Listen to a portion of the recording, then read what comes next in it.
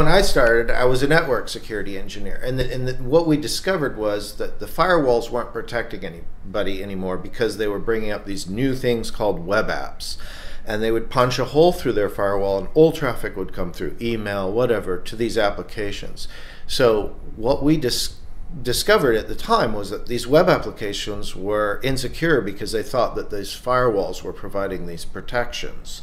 And as I matured in my career, I realized that it wasn't just the web applications that was insecure. It was all applications, right? And the industry, the buzzwords of the day was web applications. So we'd called OWASP the OWASP Web Application Security Project because that was kind of the initial tickle, right? But as my career progressed, we found that software security was filled with a bunch of bad practices, right? And so our messages and the things that we produced had a much wider application than the original name. Right. So to continue on that sort of thought, my own experience, right, being in web applications here in New York City for an online bank that started doing transactional trading on Wall Street, there was no resource, there was no place to get information. And what the OWASP community pulled together with Dennis and others was great as a resource for people that were trying to figure it out, that were trying to run a business and try to figure it out.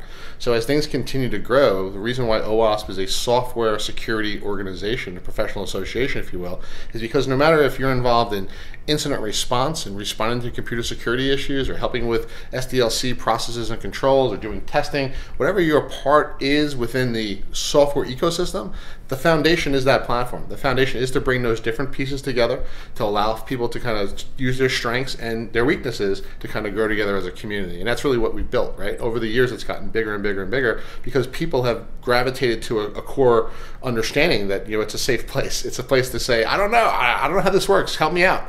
And that's kind of where this organization continues to grow. So that's what I'm actually proud of about being a part of this organization. And in fact, we're doing a mapping exercise today to look at where our projects lie, whether they're good governance and guidance for managers and people who need to educate developers or testers or, DevOps people and how to do security, whether we've got good education materials, for example, governance materials for CISOs and things like that.